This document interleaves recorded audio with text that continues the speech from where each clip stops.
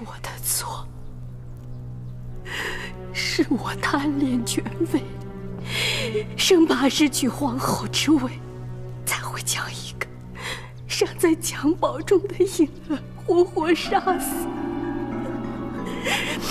她是我的亲生女儿，是楚仪的孪生妹妹。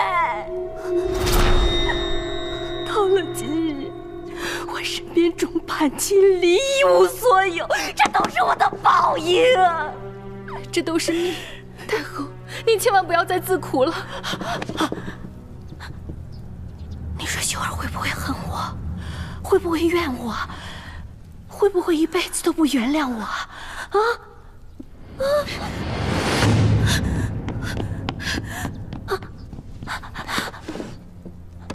不会的，秀儿，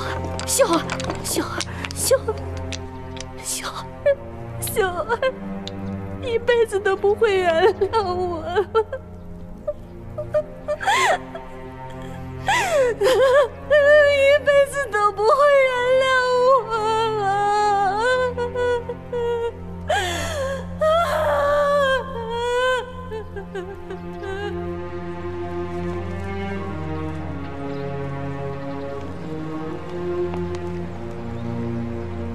参见公主。请问公主有什么事要吩咐吗？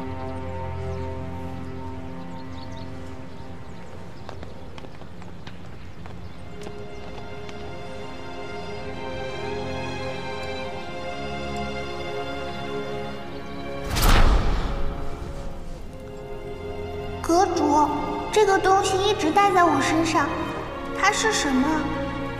这是蓝绒石。干什么用的呀？它是用来化解七煞星命格的东西。当年天师说小公主是七煞之命，将来定会搅乱了江山。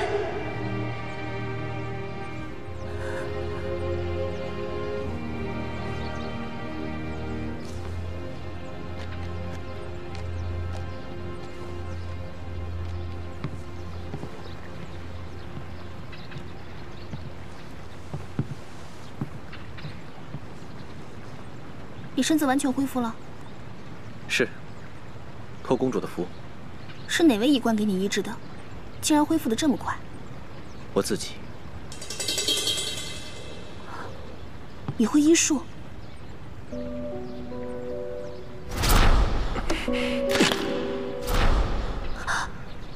你跟我来。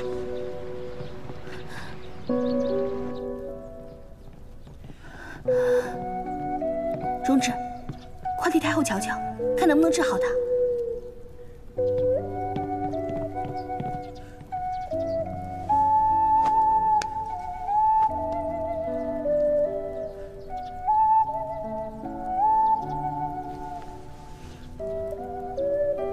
我特意叫你过来，可不是看你摇头的。3个条件之一。公主，你这是强人所难了。我也有做不到的事情。可我要你竭力相救，而不是只看一眼就对我摇头。既然公主这么说，我尽力而为。帮我准备药材针具，让所有人听我指挥，也许能延长一些时候。但我不能向你保证。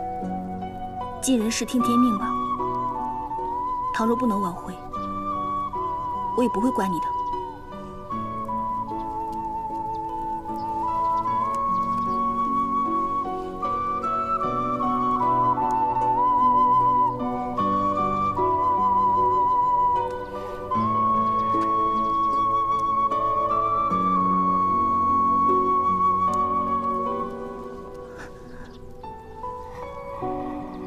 我已经用针术稳定了太后的病情，但她已经油尽灯枯，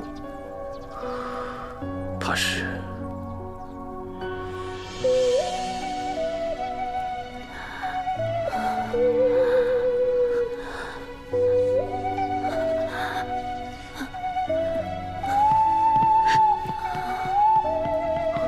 公主，太后，太后，太后，太后，公主，你没事吧？我没事。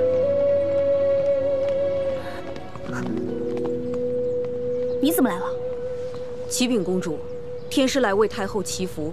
你就是现任太史令，久仰大名。我也听说过你。你和前任太史令有什么关系？他是我师父。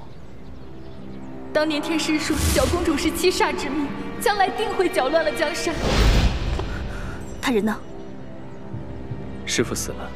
死了？原来是死了，可惜。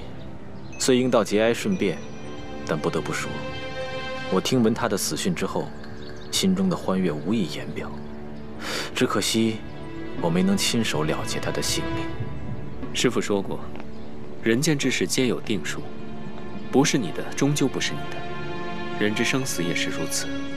倘若有机会与你相见，便带你一句话：你是师父生前最可怕的敌人，也是最厉害的敌人。倘若死后有幽冥鬼域，他会在那里等你。确实，令师是个了不起的人，他也是我一生唯一的拜祭。不过我活得比他久，也算是一种胜利。至于幽冥之地，我是不会去的。晦气。公主，咱们走吧。你先回去，我有话要问他。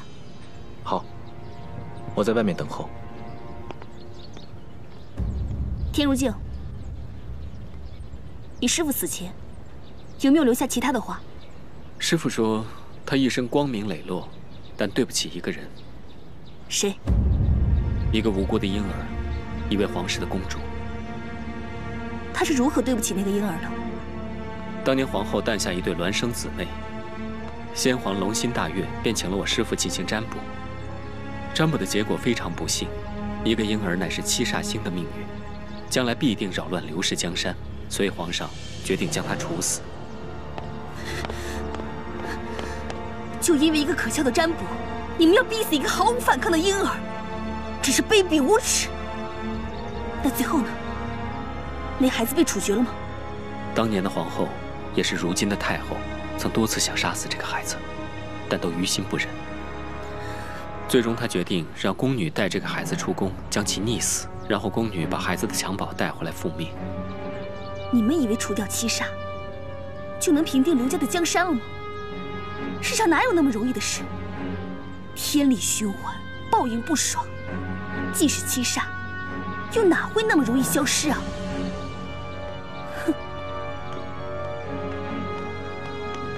七煞、破军、贪狼，三星齐聚，天下颠覆，势不可当。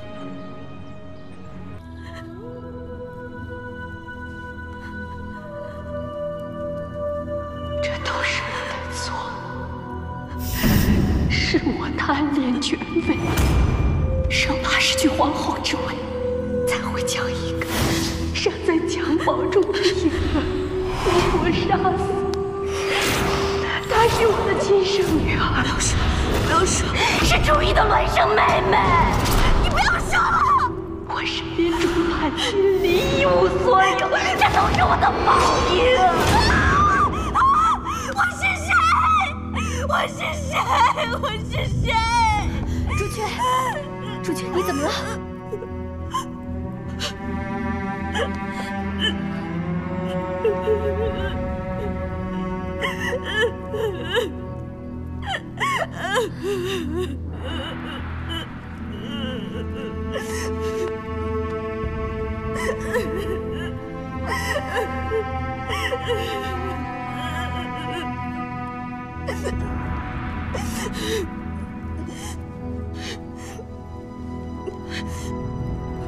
朱雀，到底发生什么事了？我想出去一下。你想去哪儿？别问，让我任性一次。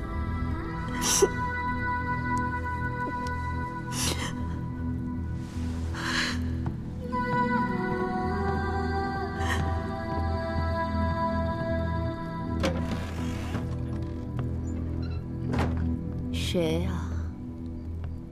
我。这么晚了，你怎么来了？我想来看看。看什么？看一个为了荣华富贵，不惜将自己女儿溺死的残忍女人。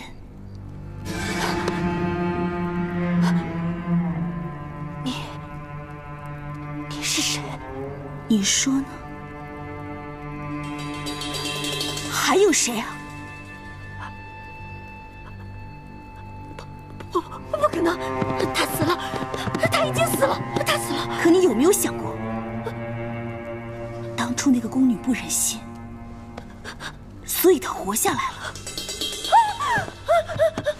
她被一个农户收养了，虽然家境贫寒，可还是享受着被父母疼爱的日子。不过好景不长，那户农家有了自己的亲生儿子。他不那么重要了，他干的都是最脏最累的活，可是吃的却是别人碰都不碰的米糠。你干什么？死丫头，有东西给你吃你不吃，你还吐出来！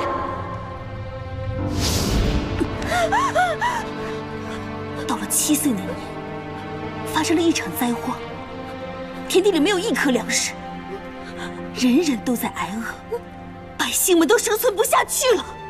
你看着我，他拼命的干活，拼命干活，可他父母看他的眼神，越来越像饿狼盯着羊一样。我不要听，我不要听，我不要听，我不要听，不要说了，不要说了，不要说了，不要说了，不要说了。你躲什么呀？害怕了吗？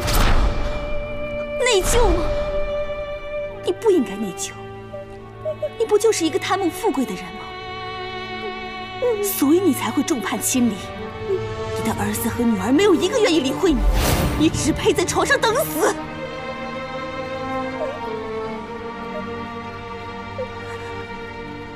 你说的没错，这是你的报应，是上天给你的惩罚。你是一个能抛弃自己亲生女儿的女人，还说着冠冕堂皇的话，你根本不配做一个母亲！你不配！你是谁？你是谁？你是谁？你告诉我你是谁？你回来！你回来！你是谁？你回来！你回来！你回来！告诉我你是谁？太后娘娘，太后娘娘，怎么了？太后娘娘，秀儿回来了，秀儿回来了，秀儿，娘娘你在说什么呀？她就在那儿，就在那儿，她就在那儿，她就在那儿！太后娘娘，那儿没人啊！太后娘娘，他来找我。